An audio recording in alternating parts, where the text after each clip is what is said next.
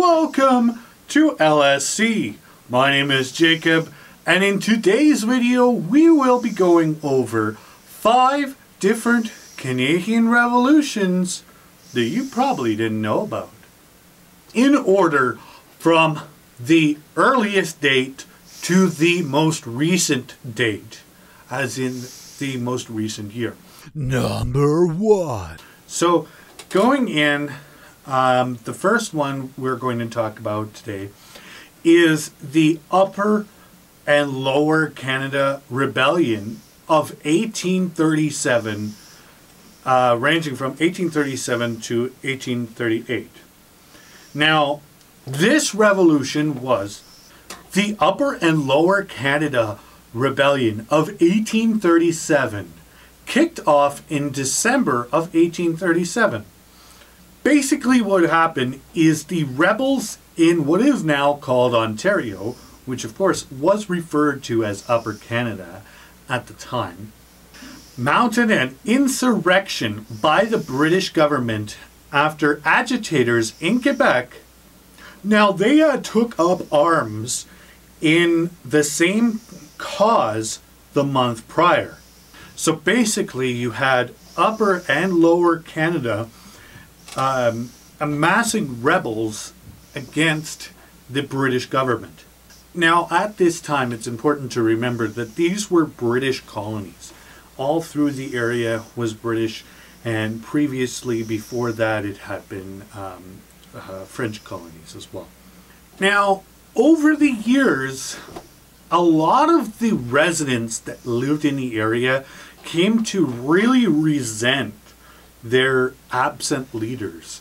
Now, obviously, the British colonies, the British government, it was a monarchy, right? So all like the king, the queen, and stuff like that, they were far away off in England, and in the Quebec colonies, in the French colonies, of course, their king was also in France. So very far away, very detached with the needs and the wants of what people actually cared about over in Upper Canada and Lower Canada. Basically, the needs were not being fulfilled by their distant rulers. So, as a consequence, many of them were calling for a democratic style of governments, similar to the one that had been established recently in America.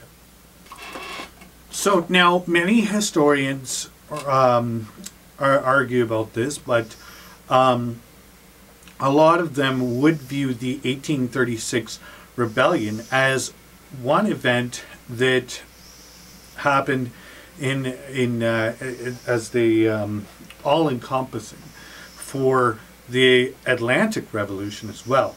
During which many North American colonies sought autonomy and democratic ideals. So obviously at this point, you know, the American style of governance was very, very appealing to the people up in the north of the border. Now the Atlantic Revolution was something that took many, many years. In fact, it almost was 100 years. As I had mentioned, most people, like most historians, would consider it to have kicked out around 1836 to 1837. But you could include the Atlantic Revolution as the American Revolution in 1776, the French Revolution in 1779, and the Haitian Revolution in 1804, among others. So there was a lot of turmoil at that point in time.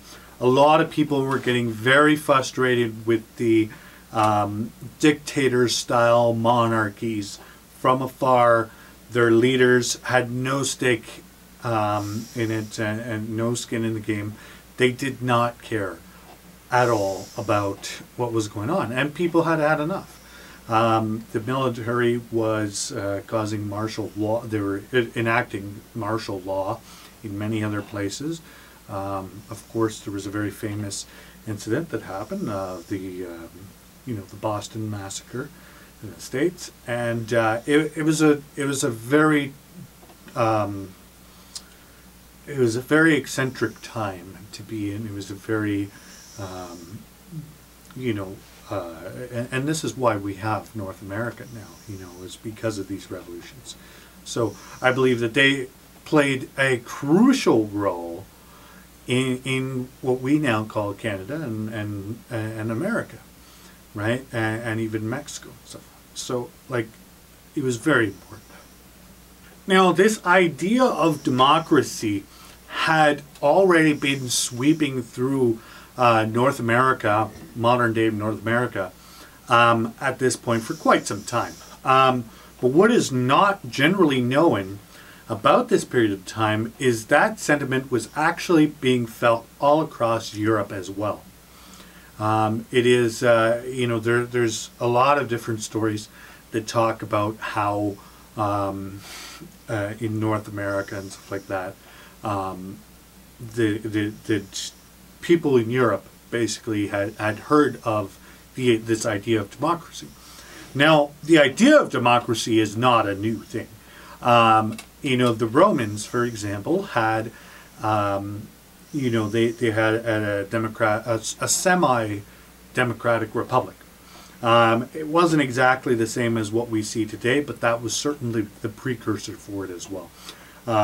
Greece, as well, was one of the very first nations to come up with this idea of democracy, which at the time was a very, very unpopular idealism. But they pushed forward with it, right? And so this was a huge stepping stone.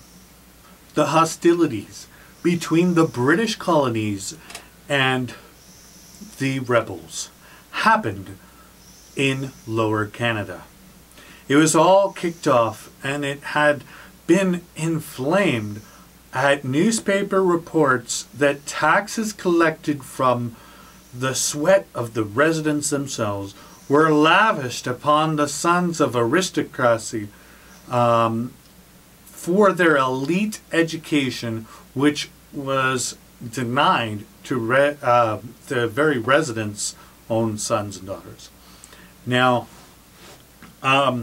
obviously, even today we have this same inequality as well. But this was a big thing with them. Now, Canadians also reported being treated with contempt and insult.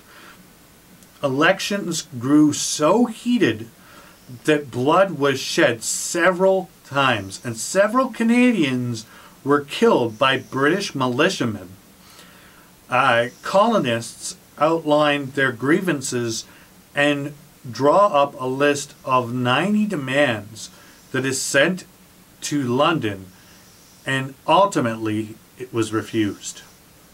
Now, these events culminate in massive public demonstrations, upwards of 5,000 colonists protesting at a time.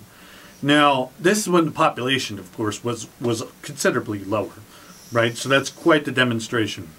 Now, leaders urged the colonists to set up their own local governments, and some even called for armed insurrection. Now, this is when, of course, the colonists had had enough. Violence broke out across Lower Canada, and civil war was underway. Colonist and patriot William Little Mac Leon Mackenzie organized an attack on Toronto while British troops were engaged fighting elsewhere. And he had a plan to set up a provisional government to take over the city. While he was marching to their intended field of battle, the rebels were ambushed by 20 British militiamen. The Canadian force was much greater, and they returned fire. Now, this is all happening in what is modern-day Toronto. However, the fighting took place at night when visibility was poor. This led to rebel troops mistakenly thinking their troops were being slaughtered when they were merely lying down to reload their weapons, and the Canadian rebels scattered into the woods. For a second try at trying to capture Toronto, he arranged a clandestine meeting at Montgomery's Tavern. 1,000 British soldiers descended upon the tavern. Now, 1,000 British soldiers descended upon the tavern headquarters for the rebels and burnt it to the ground, killing or capturing the majority of the rebel force. Now, Mackenzie and several others were spared by escaping south into the United States, and this marked the official end of the Upper Canada Rebellion. While this was a short duration, these rebellions played a significant role in the formation of Canada as a nation in 1867 and eventual independence in 1931. Number 2. Now, this one here coming up next is the Canadian independence. Now, this one isn't technically a rebellion of sorts, but you could consider it a rebellion, and that's why it makes this list. And generally speaking, it is a very important, it's probably the most important time in Canadian history. Now, the date that a country becomes a sovereign nation should be relatively easy to pinpoint, especially if it's occurring in the modern age. But, of course, like everything that Canada does, it's got to be complicated, right? And it turns out it is. Because it really depends on who you ask, because historians and many other people are very divided on this issue. Now, we just recently, a few years ago, celebrated our 150th anniversary of becoming a country. Some historians point to being granted the right to self-governance in 1867.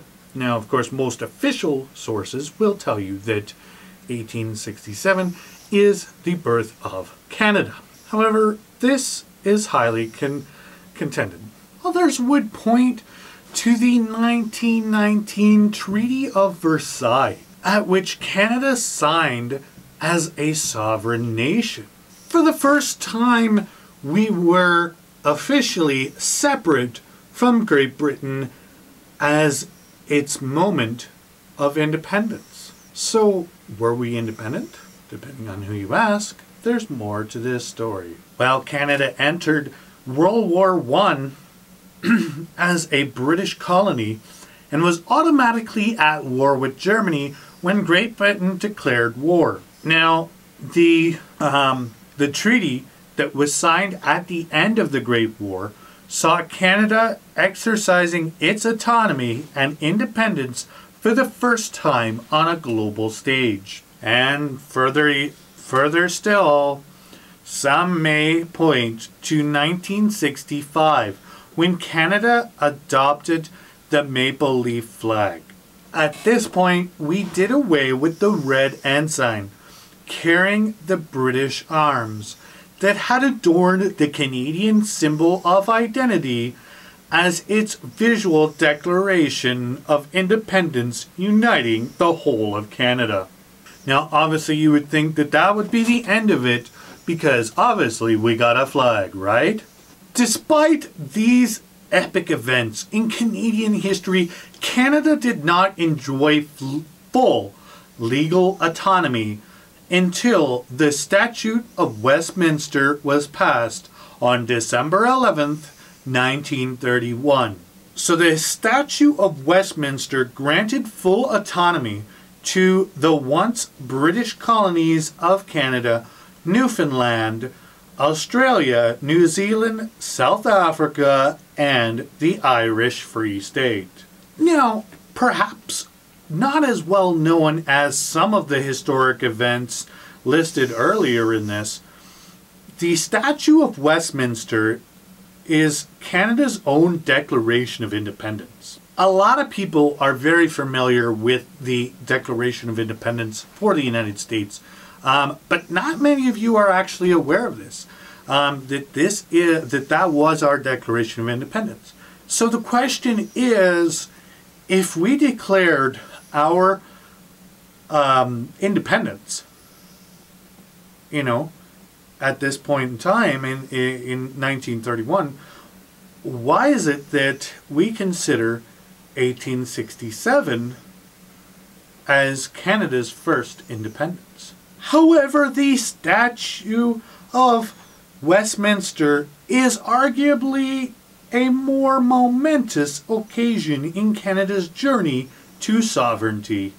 The statute granted Canada independence from British regulations and freedom to pass, amend, and repeal laws with an autonomous legal system, and gave the Canadian government the independence it needed to build a legislative foundation upon which Canada still stands today.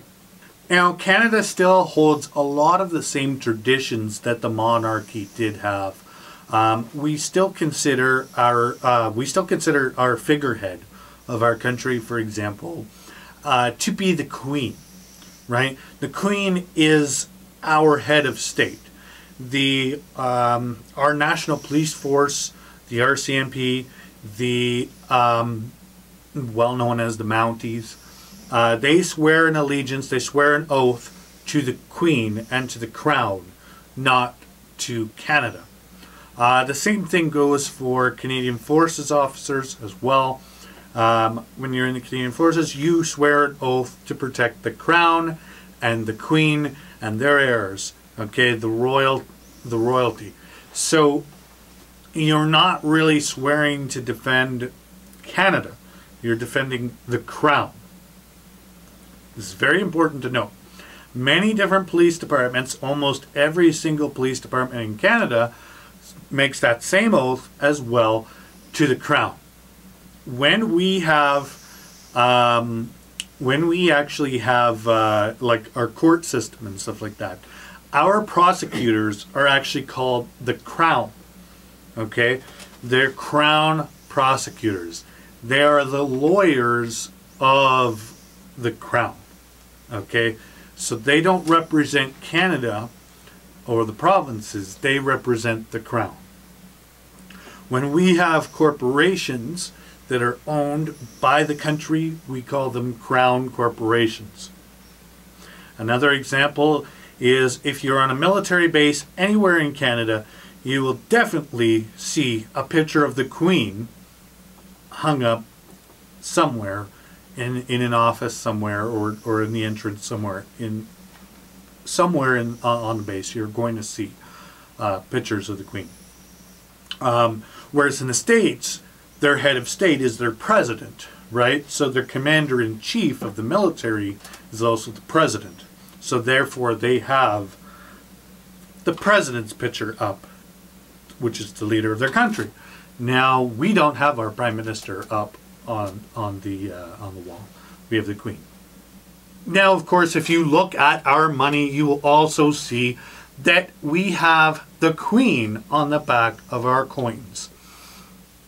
This also indicates that we are still very heavily tied to the monarchy. Now, in my opinion, I believe that Canada will never truly be free of the Crown and be a free country and be our own independent country until we get rid of the Crown in all of the wording and everything throughout Canada. Number 3. Now, coming up next, we have what was referred to as the sexual revolution. The sexual revolution occurred over a number of years. In 1947, a Vancouver woman named Viola Woodridge was murdered by her husband. During the course of her husband's murder trial, the court decided that Viola was such a poor mother and an inadequate wife that she was put on trial for her own death. Just imagine you're dead and they still take you to court. Well, it was in Vancouver, so. Now, so the charges against her husband were dropped as Viola was deemed such a lacking example of Canadian womanhood that he couldn't be held accountable for her death. By the 1960s, the women's liberation movement and feminism would challenge Canada's patriarchal order. Up until that time, women's bodies were considered vehicles of population growth by some to be the quasi-property of the state. The mainstream view at the time had little tolerance for anything other than heterosexual marriage and sex for the sole purpose of reproduction. At this time, people were very, very religious as well. As Viola Woolridge's death would prove, women in defiance of this social convention could pay with their lives. At the start of the 20th century, failing fertility rates led to concerns over eventual availability of soldiers needed for the impending Great War. Birth control would remain illegal under the criminal code until the reforms of 1969. Middle-class couples were evidently practicing some type of birth control, but due to its outlawed status, they lacked professional medical advice. The first family planning medical clinic opened in Hamilton in 1932, but operated illegally until the late 60s. Prime Minister Pierre Trudeau didn't create the sexual revolution in Canada, but he was its public, legal, and political catalyst. He famously said, "The state has no business in the bedroom of the nation." As both a federal justice minister and prime minister, his business was dismantling existing models of sexual property and destruction of millennia of enforced Judeo-Christian values. And as you can see, the new prime minister, his son, Justin Trudeau, has definitely followed that model of going against Judaism and Christian values. Whether that be a personal attack or not, who knows? But it does seem to be a reoccurring theme when it comes to the Liberals. With an ongoing and continued litigation involving claims of sexual harassment, workplace impropriety, and what is deemed proper sexual behavior for Canadians, this revolution can be said to be very much in existence, if less obvious than it is of its counterparts in the 1960s. It's definitely very much alive to this day. Now, obviously, today we have what's called the Me Too movement. There is very much quite a lot of different movements and different groups and different things such as it will. Yeah, so it's pretty much still alive today. That being said, of course, we have a tremendous amount of rights when it comes to women's rights or LGBTQ rights or anything like that. Today, if you compare it to back then, yes, we've come a long way since then. Number 4. Okay, so now coming up next, we have the Rights Revolution spanning from 1945 to 1982. Almost 40 years ago in the making, the rights revolution in Canada refers to the time period between the end of World War II and in 1945 and the signing of the Canadian Charter of Human Rights and Freedoms in 1989.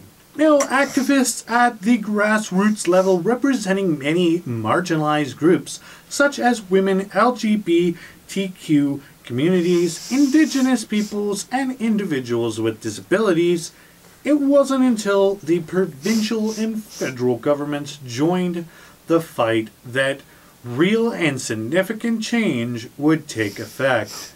World War II and the atrocities committed against many marginalized people became known on a global scale. In addition to those of the Jewish faith and race, people with physical, mental, or emotional disabilities were included.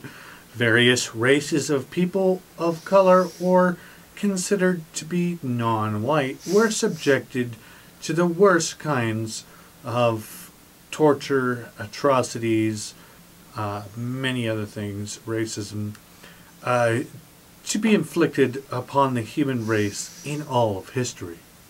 The popularity of movies and the growing film industry brought those images out of the imagination and onto the big screen in a big way. People were witness to the horrors that occurred in Europe, and it led them to ask. In short, it led to increasing sensitivity to people in our own communities who are being marginalized and mistreated. In 1945, the United Nations was formed to legislate human rights on a global scale.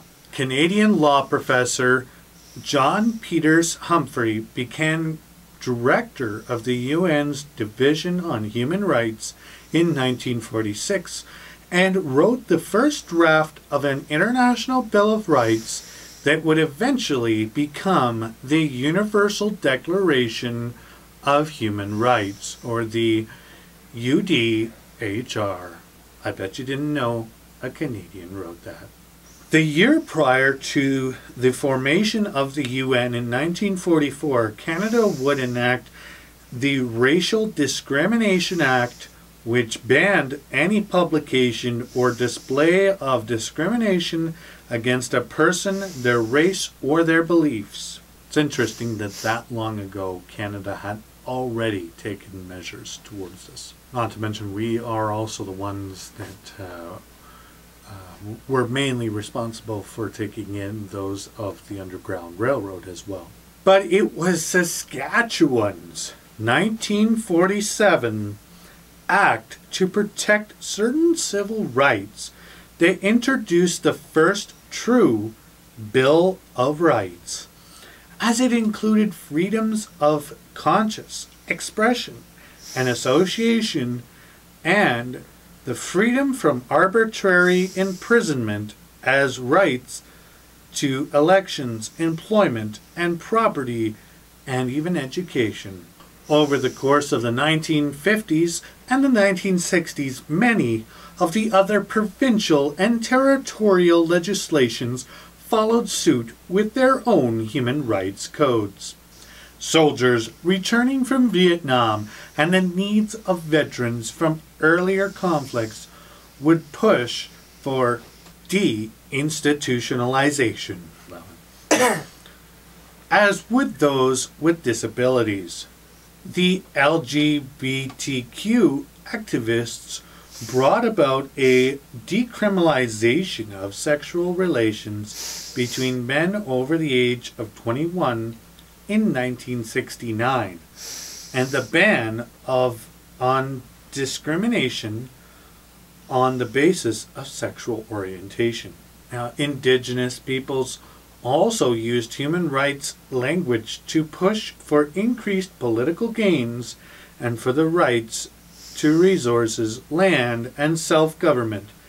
At this time, Indigenous peoples made as provincial and federal governments became more receptive to claims by the First Nations people.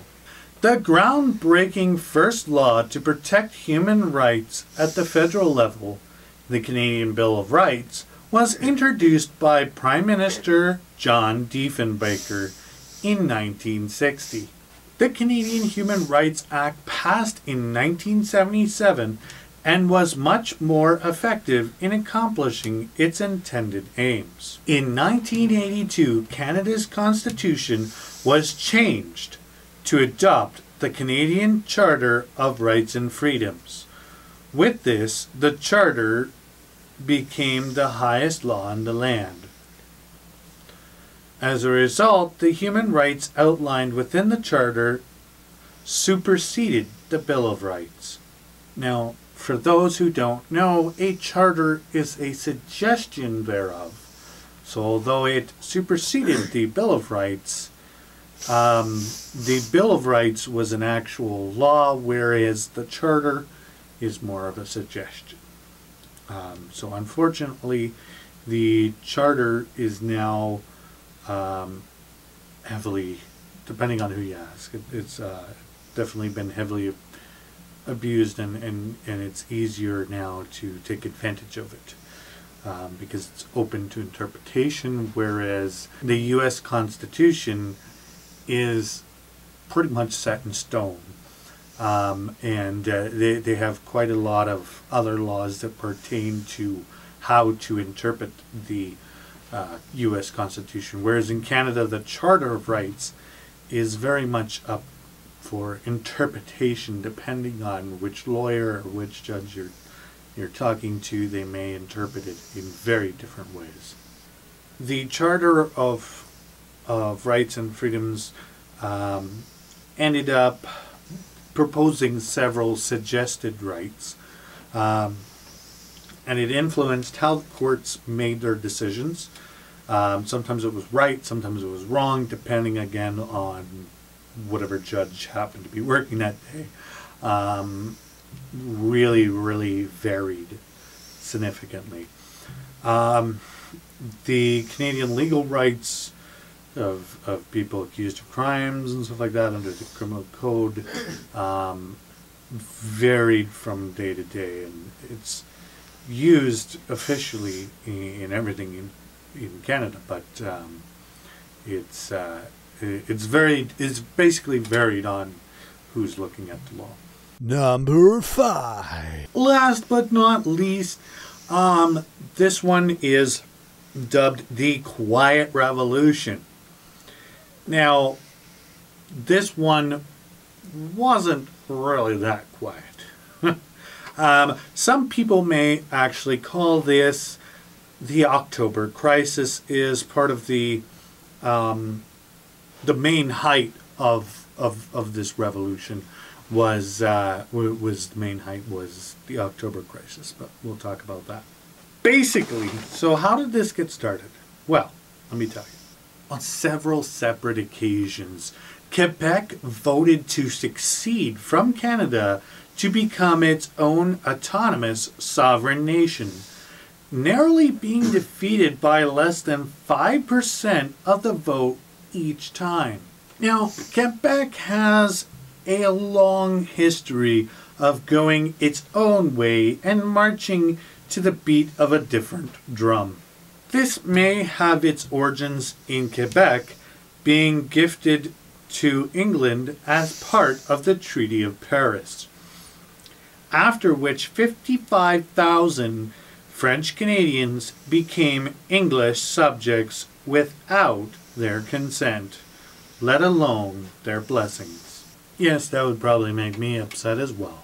To this day, Quebec remains historically proud, almost aggressively French. Now, I know this from myself from personal experience of living in Montreal and also living in Ontario. There's a lot of hostility. There's a lot of headbutting. There's a lot of tension between Ontario and Quebec, and really the West, even Western Canada. and the East, there's quite a bit of tension. Anybody that lives in Canada will know this, at least if you're paying attention, you will know this, that there is a tremendous amount of tension between English and French and Eastern Canada versus Western Canada. There's a huge divide of opinions and a huge divide of ideology between the East and West. Rates of immigration to Quebec directly from France was high, with more than 5 million citizens with French ancestry currently inhabiting the province. In fact, 300 years ago, upon its founding, Quebec was initially named New France. The Quiet Revolution describes a period of rapid social and political change experienced in Quebec during the 1960s. Although Quebec was highly industrialized, enterprising, urban, and progressive, the United National Party that had been in power since 1944 was staunchly old-fashioned, as it held to its conservative ideology and promoted traditional values that some members felt were very outdated. This was mainly due to the strictness set by the Catholic Church, which was by far the dominant religion and which greatly influenced all aspects of life for Catholics in Quebec. Now, obviously, as someone who has had some time living in Quebec, I could tell you from personal experience that the Catholic influence and the influence of the church is very, very evident in Quebec. A good example of this is that most, if not all, of their swears, I think most of them, the good majority of the swears, are directly related to the church. It's items within the church, the church itself, different things like that. Another thing that they do as well is they don't celebrate Canada's Day. They celebrate Saint Jean Baptiste. Saint Jean Baptiste is a French saint. So they again with the theme of Catholicism. So it shows how much it is very much part of their lives. However, in the elections of June 1960, the Liberals broke the hold of the United National, winning the election and developing a platform based on major reforms as indicated by their slogan, "It's time for a change." And change they did. As a new middle class battled for greater control over Quebec's economic resources, attempts were made to redefine the role of the Francophone society with Greater Canada. The Quiet Revolution was a plan to introduce deep social and cultural reforms within Quebec. But first, they had to reduce the hold of the Catholic Church upon the people. They did this first by taking control. The Liberals did this first by taking control of education, the social services, and then endeavors fostering creative expansion such as art, film, music, and even cuisine. So obviously the Liberals took complete control of Quebec society. The Liberals worked very hard to get rid of the Catholic Church and to suppress the role that the Catholic Church had in the society, and it diminished greatly as they tried to raise prosperity for the French-speaking Quebecois. A nationalist consensusness expanded. the government changed their electoral map to provide a better representation for urban areas and curbed political patronage.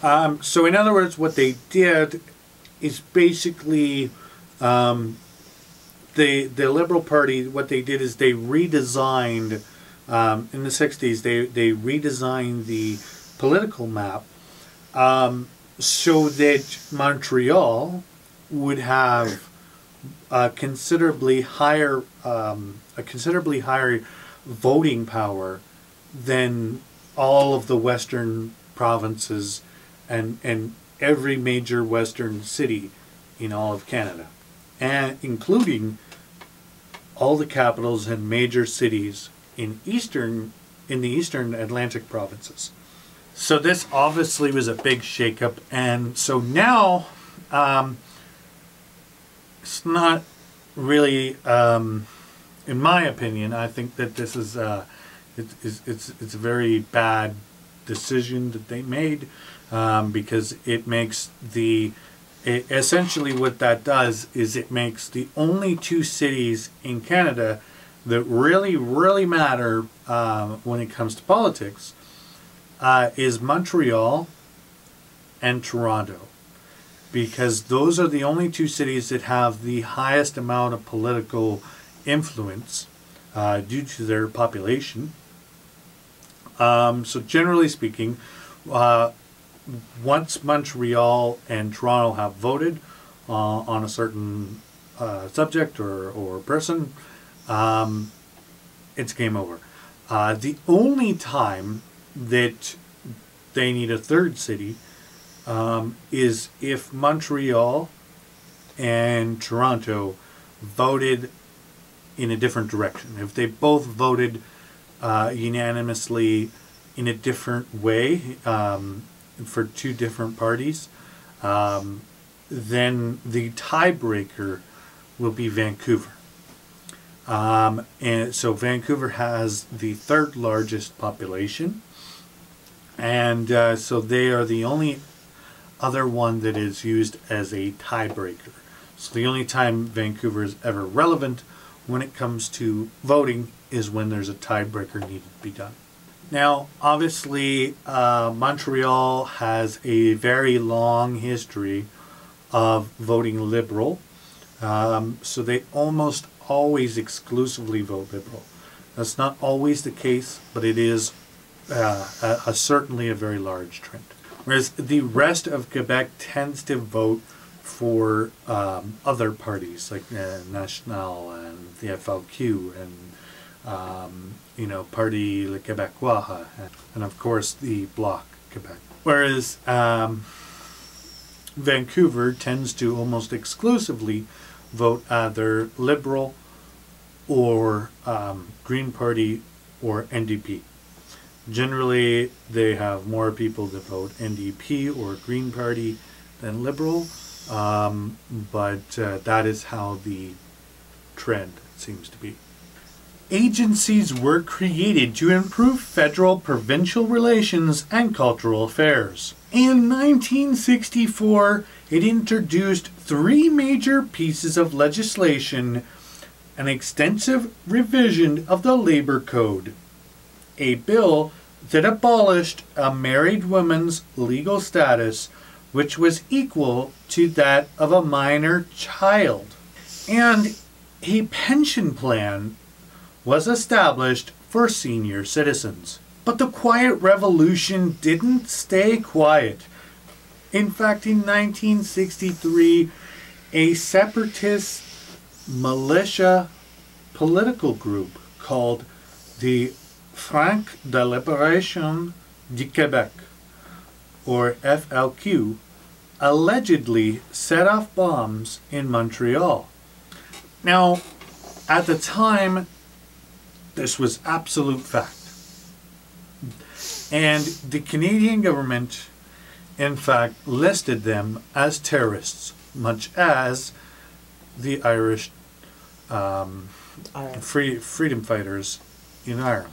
Many years later, it is now known that it was actually, in fact, the RCMP, the Royal Canadian Mounted Police, yes, they actually, it turns out that they had a tremendous amount of corruption during this time. In fact, their police commissioner at the time was known to be a communist spy. Oh yeah, it gets deep. So the RCMP, generally what happened was the government at the time, the Liberal government at the time, they wanted to get rid of the separatists. They wanted to get rid of the idea of Quebec separating, and they wanted to get rid of this political group that also had a branch of militia, which was basically an unsanctioned underground military group, right? But as it turns out, according to the evidence that has been found, including DNA evidence and fingerprint evidence as well, it turns out that the RCMP were the ones, in fact, that planted the bombs, and basically, in an attempt to frame the FLQ into making it seem as though that they were terrorists. Pretty crafty, and that's probably why the RCMP these days, they were filled with controversy. But that's another topic for another video. The violence escalated until events known as the October Crisis in 1970. The violence escalated until events known as the October Crisis in 1970, when the FLQ kidnapped a provincial cabinet minister and British diplomat, killing the Labour minister, demanding that Quebec separate from Canada. Despite not having the widespread support of the people of Quebec, nationalism in Quebec was on the rise. Now, obviously, this was, again, allegedly, because, as we find out, the RCMP, again, was involved in the kidnapping as well. Now, we don't know how deep how deep the corruption goes, or how deep it went, but we do know that a lot of the supposed FLQ members were actually undercover cops. So the idealism of the Red Mounties, you know, the Red Surge, very tainted. Again, we'll get back into that on another video. When Canada brought home its new constitution in 1982, all 9 provinces signed it. All except Quebec, who was in favor of creating its own. The Minister of Culture was established to entice Quebec to join the Canadian fold, and still exists to this day. In 1980, and then again in 1995, Quebec would vote on a referendum of separation. The last one was defeated in the slimiest of margins. The last one was defeated in the slimmest of margins. Well, there is no official date to mark the end of the Quiet Revolution. Both the World Languages Act of 1969 and Montreal, serving as the World Expo City in 1967, are considered such. The Quiet Revolution was a seminal modern event in the people of Quebec defining themselves and in the French history and their futures as Canadians. Now, funny enough thing, right now we are also dealing with here in Alberta the fact that many Albertans want to leave Alberta as well. But of course that will be another topic for another video. I just did want to touch on the October Crisis a little bit, but I've decided that I will make a separate video for the October Crisis specifically. So if you want to see that video, we will be posting it very shortly as well, because that the October crisis is a topic in itself, very political in nature, and so you can expect to see that video. It may be on this channel, it may be on the YYC News channel as part of a documentary that we're doing, but yeah, so we'll see. I will keep you posted. This has been Legendary Studios Canada, and I'm your host, Jacob. Thanks for watching, and I'll see you in the next video.